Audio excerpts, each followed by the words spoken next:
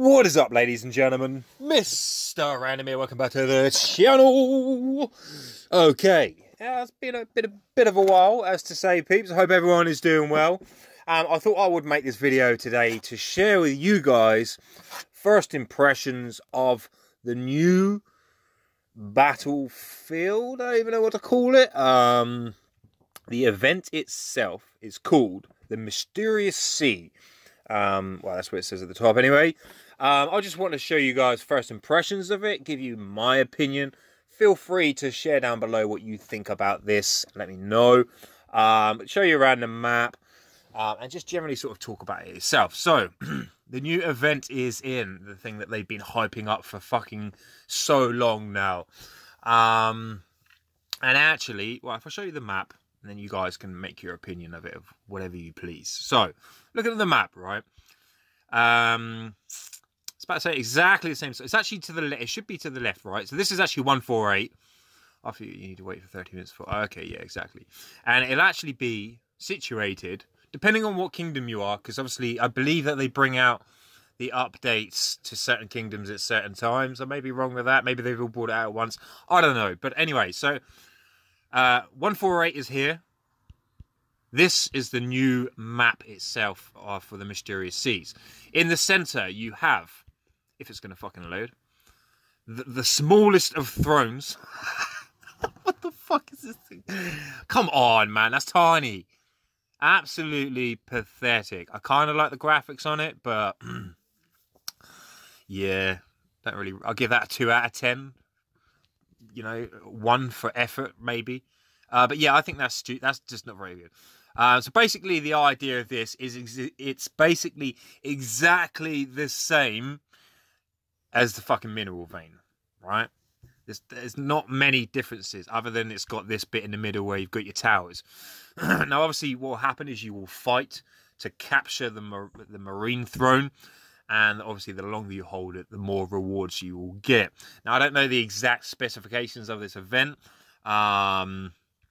We had... oh, yeah, guess what? I gave 148 peace for 7 days, and we're actually winning events. We ain't won for fucking months, mate, or however long it is since I've been fighting them. But anyway, yeah, that tells you a lot, doesn't it, SJU, hey? Anyway, slight sidetrack. But yeah, so this is exactly like the mineral vein itself. As you can see, there is absolutely fucking nobody here, nobody around. I found one other castle around here somewhere. Oh no, wait, I'm telling a lie. There are people here. Who are these? See, makes me laugh as well. Oh no, you're of a lower power. Even I wouldn't sit around without a shield, and I'm not even that strong in an event like this when it hasn't even opened up, because things can go fucking wrong. So I don't advise you turn up into this event, take your shield off, and sit around and do nothing, you know. I'm not saying that's a great idea anyway, but yeah, you don't know I don't know how many kingdoms are incorporated into this one, you know. We're going to have a look at the kingdom buffs. It's basically increased maximum march rally troops. Moving on, killing monsters. So the more monsters you kill and the more gathering resources you gather, that will increase your march capacity to a certain degree. Let me have a quick read of this, Warlords. I should have probably done a bit of preparation, really, but actually, I'm not really that bothered about this event. Blah, blah, blah. Killing monsters and obtain points after accumulating a specific number of points. Warlords. Okay, so exactly the same as Mineral Vein. The more you take stuff, capture stuff, kill stuff, you will obviously gain attributes to help you conquer the main throne. Fierce battle on the sea. There are 3 different stages, is it? Battle for the marine throne itself.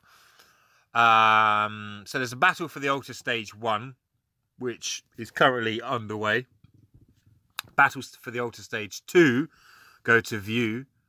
Oh, okay. Well, that's not even open yet anyway. And this is not even open yet either. Oh, hello. These new crystals, right?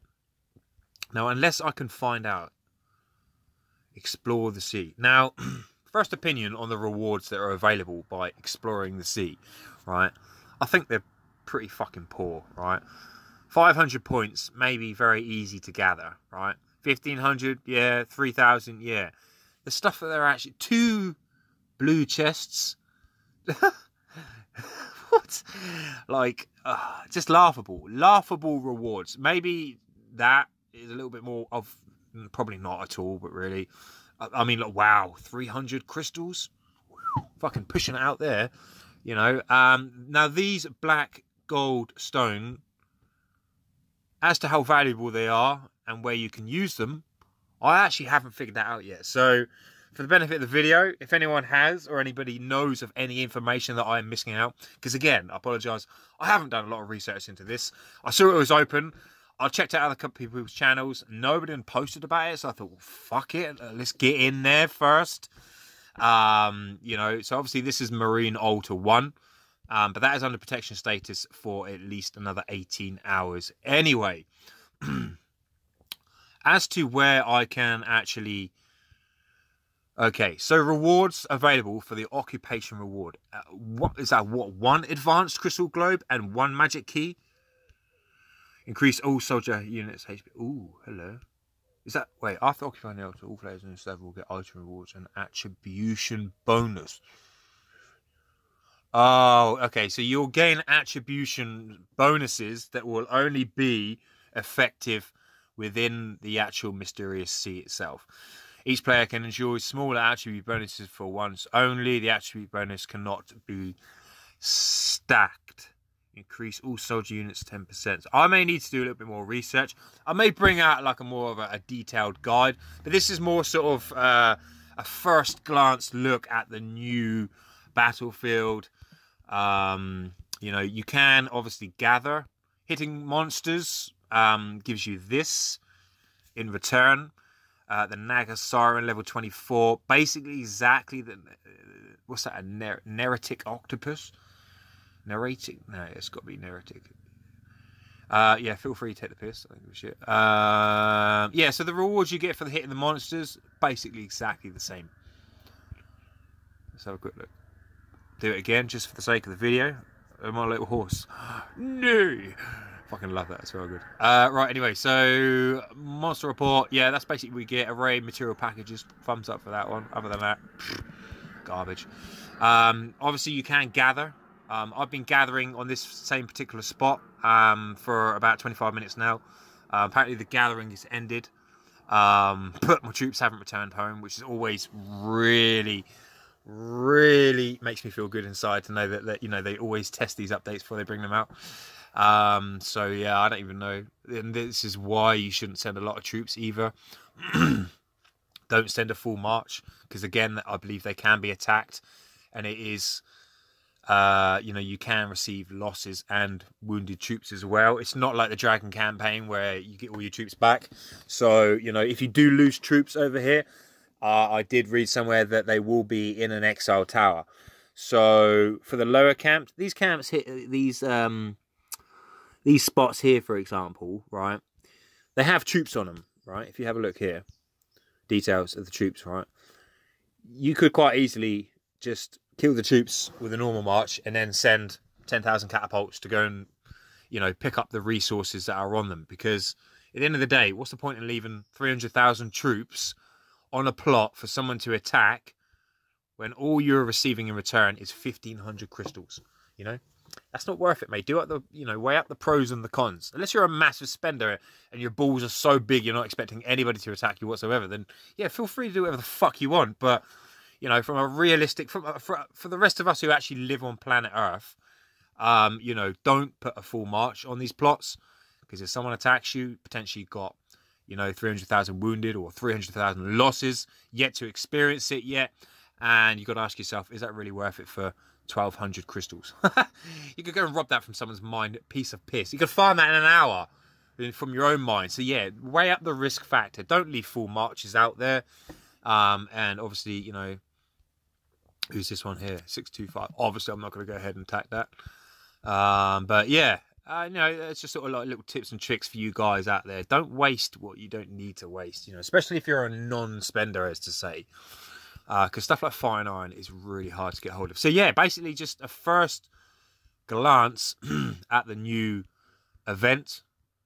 That's great, because that is actually on the map there, right? That pink dot, right? Although I can't select it, it's actually my fucking civilization mine, but it's showing me where it is on.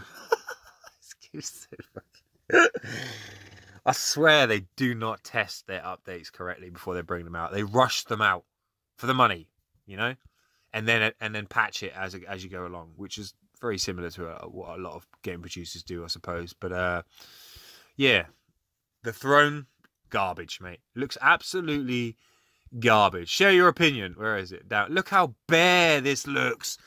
Look at it. It's like, why not put something in here? You know, you're scrolling up here and then you've got another bare piece of ground. There's nothing there. This tiny little throne. That will look even smaller when that bubble comes off.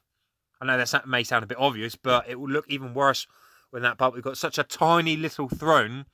It's barely the same size, you know, like 2 of these stacked on top of each other would make one of them. And these are just catapults. So, yeah, you need to sort that out, Clash of Kings. That's not good enough, I'm sorry. But that's a piss poor creation or an attempt to make a throne.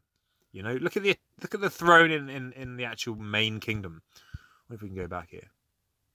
I'm just going to leave that. I can't even stand being in there any longer. I don't want to sit around and gather and do shit. I hate gathering.